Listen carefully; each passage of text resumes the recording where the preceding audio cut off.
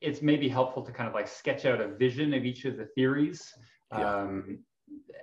as kind of how they respond to, in the sense of where they're grounded, okay? So Turiel started with, it's about harm, right? It's about harm, so you can't punch your brother, that's wrong. No matter what, the teacher says you can punch your brother, still wrong, right? And so Kohlberg also suggested at the time that it's also kind of about harm, about kind of like reasoning and harm. So we had reasoning and harm. So when things are wrong, or things that are wrong because you reason that they're harmful.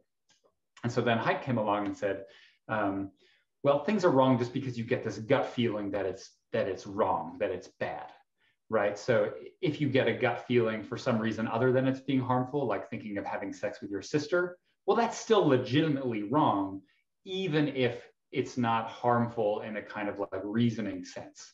And that's where we get to things like moral dumbfounding, right? When I like think it's wrong to have sex with my sister, even though I can't say why it's wrong because it's not harmful. Though, as we'll get to it, people certainly see it as harmful, right?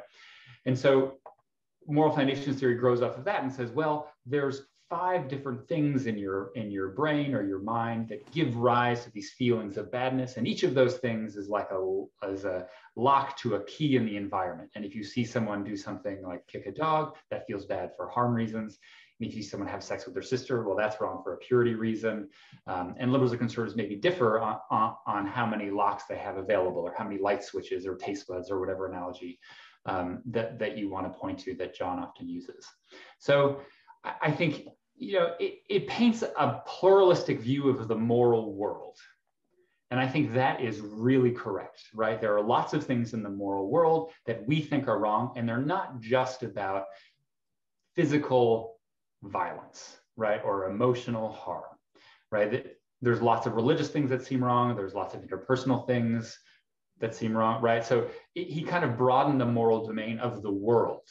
But to do that, he also made a step in the moral mind, which I think is a mistake, right? And I think the step in the mind is to say, well, if there's these differences in the world, then there must be dedicated circuits or mechanisms in the mind that make sense of those differences in the world, right? Like we must have a lock for every kind of key.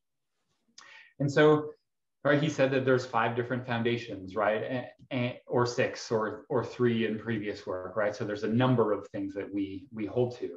And dyadic morality suggests that even if there's richness in the moral world, and pluralism is obviously true, that you can get all those differences with a set of basic ingredients that you combine to give rise to richness.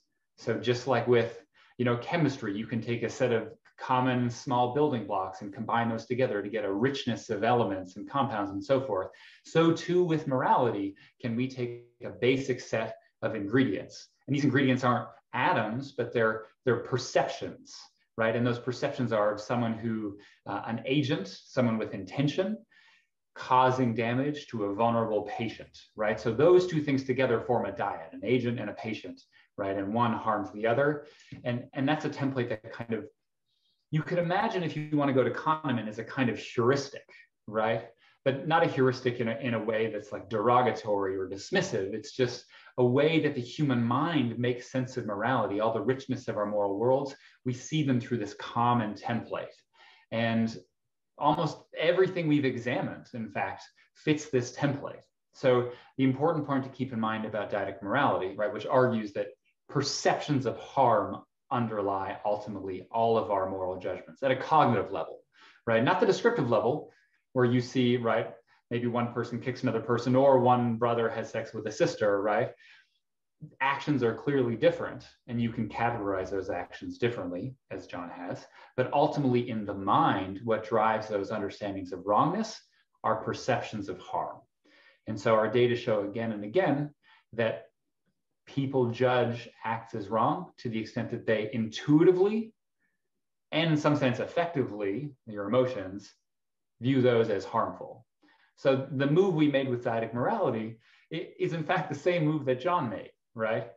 John says, look, morality is intuitive, it's affective, and it's culturally bound. And so he says, well, it can't be about harm because harm is about reasoning.